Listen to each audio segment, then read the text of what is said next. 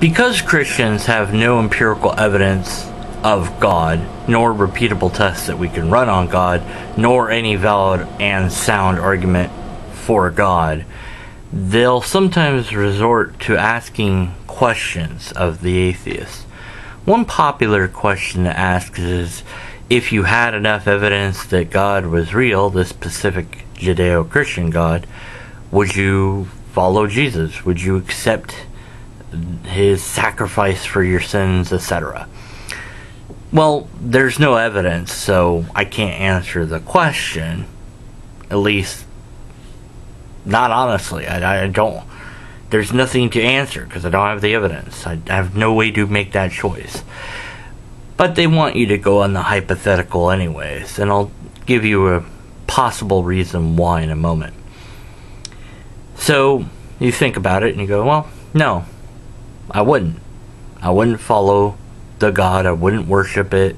I wouldn't ask for forgiveness. I wouldn't follow Jesus. I wouldn't do what it wanted me to do. Here's the problem with this God. Is it offers a bribe and then also threatens simultaneously. Now, neither of these are logically valid, and logic is very important to me, and I don't think that a real God would be so crude as to not have a better idea than to offer people bribes and then threaten them. And that's all this particular God seems to be capable of doing, is here's the bribe, you'll get all this wonderful cool stuff for all time, and here's the threat, if you don't, then you get this terrible horrible stuff for all time. Well, I'm not going to follow that system. I'm not going to do what you want, and if I can, I'll fight you, but I probably can't since you're more powerful than me. And whatever you do to me, well, oh well. My ethics is better than yours. First of all, considering the whole notion of sin, well, from the moment of birth, we're stuck with sin no matter what we do because of original sin. Unless you don't really believe that that actually activates until a certain magical age, which many Christians don't. I mean, this is why Catholics have their babies baptized, is that kind of like cleanses them of their sin for a while until they reach the age of accountability, which varies from different, even among Catholic churches. So, what age is that? I don't know. It's the age of accountability. And does it say what that is in the Bible? Not really, but maybe it's 13, maybe it's 12, there's questions about it. And so before that age, if they die, then they're fine. They go straight to heaven. But after that age of accountability, which is not really mentioned in the Bible, so nobody really knows what it is, then all bets are off and they're screwed. Oh, yeah. So let's just say that it was 13, and they turned 13. So is it that day? Like, if they're in an airplane and they're constantly ahead of the time zone that would make them 13, does that mean God has to wait for them to land? Like, if they die mid-flight and they're still technically not yet 13, does that count? I don't know.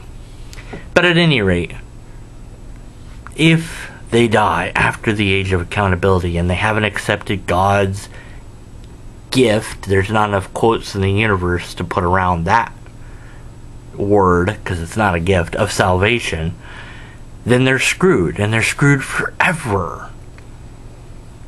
Now, if we actually had evidence of God, akin to how much evidence we have for, say, the sun, because, I mean, yeah, there's plenty of evidence for that. Nobody needs to question that the sun exists, although perhaps a small group of people do. Who knows? Okay, if we had that much evidence, and we could talk to this thing, and we could ask it questions, I would reject the idea that sins are acquired from birth. That's just as sickening. And the whole age of accountability thing is also sickening. But maybe we would have those straightened out. Okay. Let's just say that that's off the table. You're not born with original sin. But you'll acquire sins throughout your life. But again, maybe they don't count until you are aware of these sins against God. And so if you don't do any of them, you're fine. But you'll do some of them at some point. That's the whole point of the 614 commandments, is to prove to you that you can't please God by doing His commands. Even though that's kind of the point, that you're supposed to do those things, but then the Judeo-Christian faith is like, well, you don't have to do those things because then you're forgiven, but you're not forgiven because Jesus said that all those things were still in place, but then He also said, nah, never mind, it's a new rule that I've come up with, just love people like you love yourself and you'll be fine. So I'm not sure which it is, but maybe again, if this God was there to talk to, we could actually find out how it's supposed to work. But let's just say that it's, following just a very simple rule. And if you break that rule at all, you must immediately ask to be forgiven. Why? Why? Because that's the way it wants you to do things. Why? Why? Look, if I made a mistake, then I made a mistake. And the idea that just one mistake, and then if I die after that one mistake, that's enough to punish me for all time because I didn't ask for forgiveness. That's not right. That's not just. That's evil. That's sick. That's twisted. So my ethics are better than that. My morals are better than that. No matter how I try to frame the idea of the so-called forgiveness of sins ploy, which is nothing more than carrot and the stick, it seems to me to be wrong to put the wrongs that I've done onto somebody else. Well, you broke a law, see, and this person's gonna get you out of jail for free, and it will be like you never broke the law. No, I think if I broke the law, then I need to pay for that somehow. Well, that's what the punishment is. The punishment is this horrible, terrible place for all time. Why?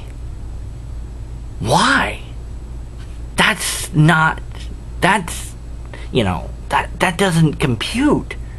If you steal, which is one of the 10 Commandments, which may or may not matter, I don't know, but let's just say it did. Okay, so you still steal. It doesn't matter why you stole, by the way. But let's just say you did. And that was the only thing that you've done that's wrong. Well, I guess now here comes another question. If you accept Jesus into your life and you ask for forgiveness, do you have to continually ask for forgiveness for the sin that you did just one time?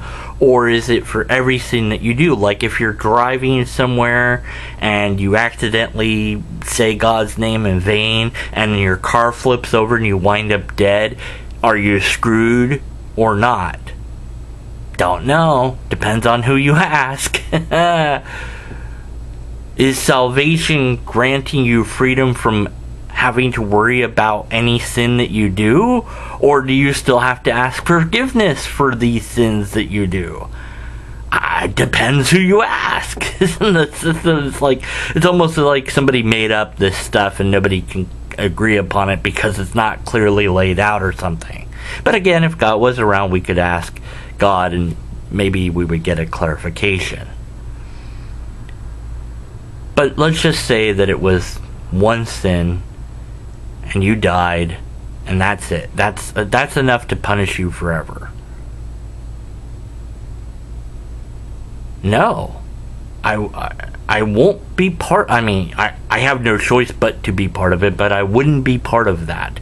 I wouldn't say, okay, well, I guess I'd want you to take my sins so that I don't have that terrible, horrible thing to me, because I'm allowing the ad ballium, appeal to threat, appeal to the stick, to sway me. Or I'm saying, wow, I get all this cool stuff if I say yes? Well, yeah. Then I'm succumbing to the bribe. And neither one of those is logical, and neither one of those is ethical in my system of ethics. So no, I wouldn't accept Jesus if there was proof. But there's no proof. So why is it that the theist, the apologist for Christianity, will sometimes ask this question of us atheists and skeptics? Well, one reason is perhaps this. They know, or they suspect, that they don't have anything to offer us. So in order to shrug off their accountability for proving that any of this is true, which they can't do, they'll ask us this question, suspecting that we'll say no to it. And then say, see, you wouldn't accept Jesus even if there was proof. So there's no reason to give you that proof. My work here is done. I made my point. What was your point? Oh, my point was, see, even if God was actually evident, you still wouldn't accept God into your heart or allow Jesus to forgive your sins, yada, yada, yada. Yeah, and? So my point is that it doesn't matter if there's proof or not. You're still not going to follow God. Well, yeah, I guess. But there's a problem here. You're not off the hook of providing that proof. One. Secondly, God's not off the hook for providing that proof. And third, how am I supposed to make a decent decision without any evidence at all? I don't know what this God is like. Now, you're assuming that it's your God. But then the question can go back on you. Well, what if some other God happened to be true, and you had to do whatever they wanted you to do in order to be saved, or in order to do whatever the bleep it was? Would you do that? Maybe you would. Maybe your ethics are sucky, and you're fine with that. Mine aren't. So if you want to ask me this question in order to avoid the burden of proof, or in your own mind, here's the answer. And if that proves to you that even if proof of God was available, that it wouldn't really matter, okay, wonderful, but you still don't have proof of God, so it doesn't really matter anyways.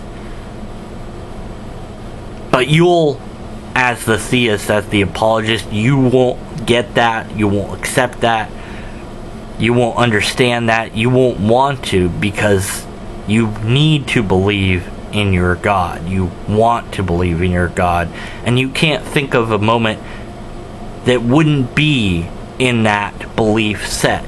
It's really hard to imagine yourself not believing in God. Besides, if you stop believing, well, you're screwed. Although the moment you stop believing is when you realize you're not screwed anyways. Because there's no reason to believe in such an illogical deity.